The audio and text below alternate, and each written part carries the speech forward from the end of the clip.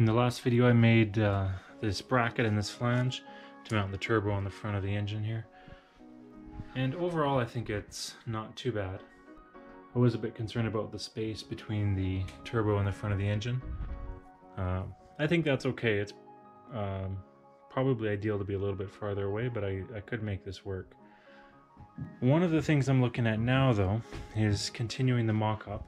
So from the intercooler, I'm going to have this, this is 3-inch aluminum tubing that'll come up.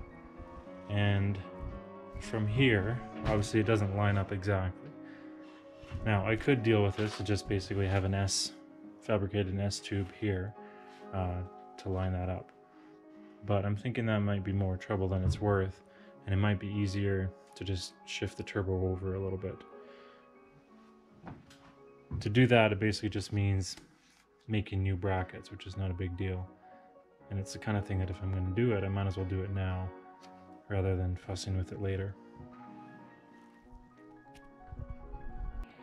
So it's not really a whole lot of time to try different spots out.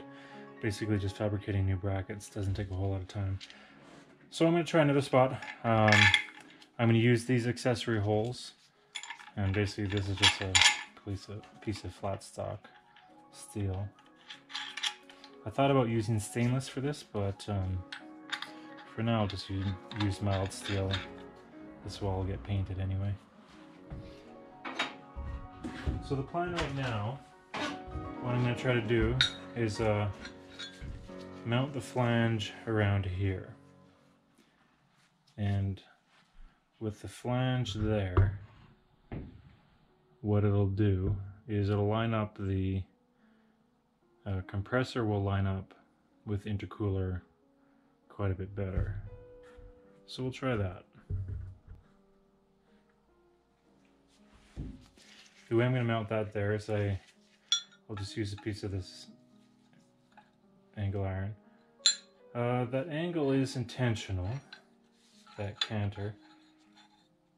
It might be a bit much, but we'll try about there.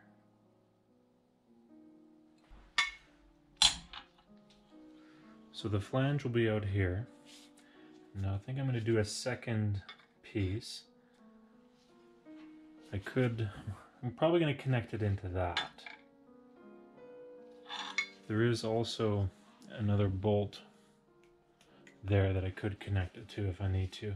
But to be honest, this seems pretty sturdy already, so it probably doesn't need a whole lot extra. So what I'm going to do is bring this in, bend it, and tie it into that bolt there.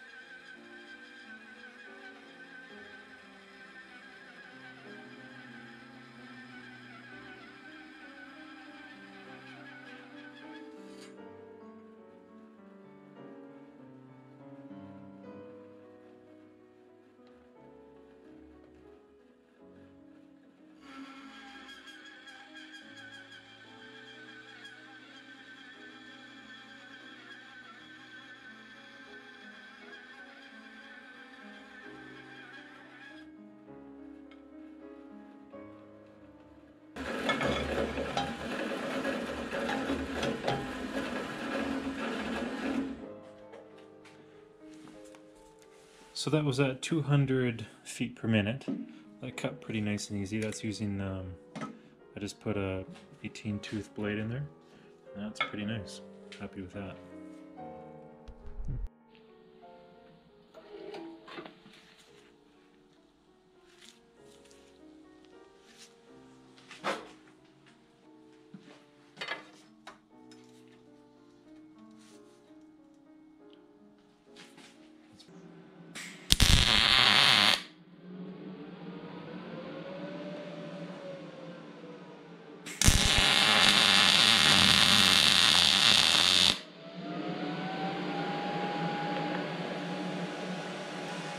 Now I gotta be careful with the camera because I've ruined about 4 GoPro lenses already just from sparks, and that's starting to add up.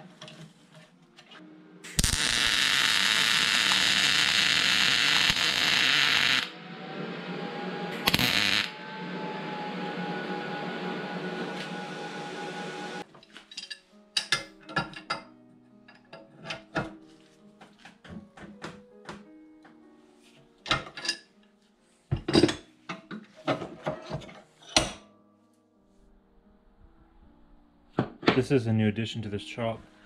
Just tucked in on the wall here. I might move it around at some point, but this is kind of the only spot for it right now. But anyway, it's a bolt bin with an assortment of bolts, which is pretty handy because I hate scrounging around for random stuff that I need. So hopefully this will help keep things pretty organized. Bolts, washers, nuts. Right now I have mostly grade 8 stuff, and then starting to accumulate a bit of stainless as well. So I have to work on the stainless supply. I could have got the grade 5 was quite a bit cheaper than grade 8, as you'd expect, and the grade 8 is probably overkill for most of what I need. But anyway, for now I'll stick with grade 8 and stainless. This is the plan now, so obviously the flange is here. I've got it pretty level because I do want the turbo to be level once it's mounted. That's pretty solid. This one I actually don't have the bolts tight yet, but that'll be fairly solid. And then this piece here I'm going to add in just to triangulate it, just for a bit more strength. So that ties into that alternator bolt. We'll try that.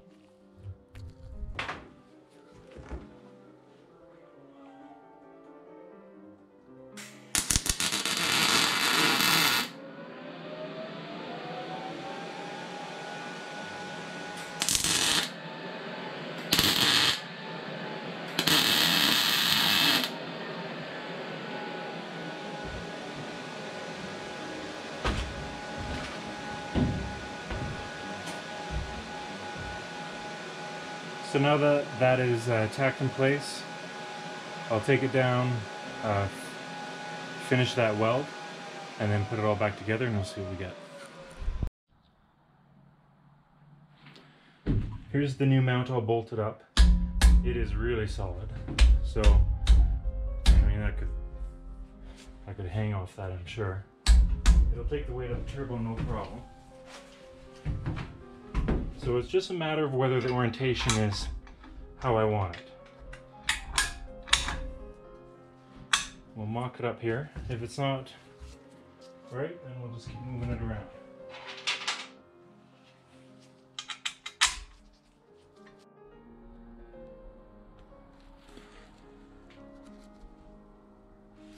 So the compressor obviously needs to be reclocked. With this turbo, that's real easy. They're just basically V-band clamps. So I'll reclock that. That should be a fairly straight shot down to the intercooler. So that'll come up to there. I do have to reclock that a bit just so that the oil feed is straight down. And that's something else I never thought about. I'll have to make sure that that has enough space to get past that bracket. That could be trouble. And then on this side, there's enough space there, I think. The exhaust pipe, so it tapers down from this pretty much right away to a 4-inch pipe, and the 4-inch comes through here. I'll have a 90-degree here, and then the exhaust will run back. So I think that'll work fine.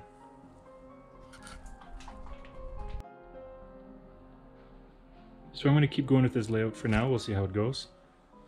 And hopefully more progress soon. Thanks for watching.